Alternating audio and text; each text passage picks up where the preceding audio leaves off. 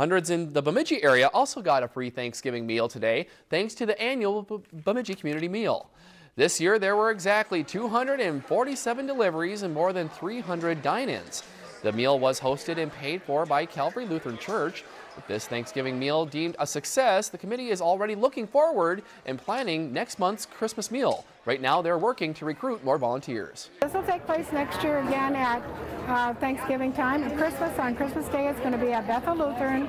We'll be taking volunteers and meals to be delivered and drivers again. So advertising will be in the paper, on the radio, at the churches. So you can give a call and get involved in there and come on down and eat with us so you're not alone at Christmas.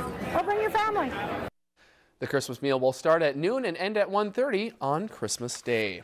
If you enjoyed this segment of Lakeland News, please consider making a tax-deductible contribution to Lakeland PBS.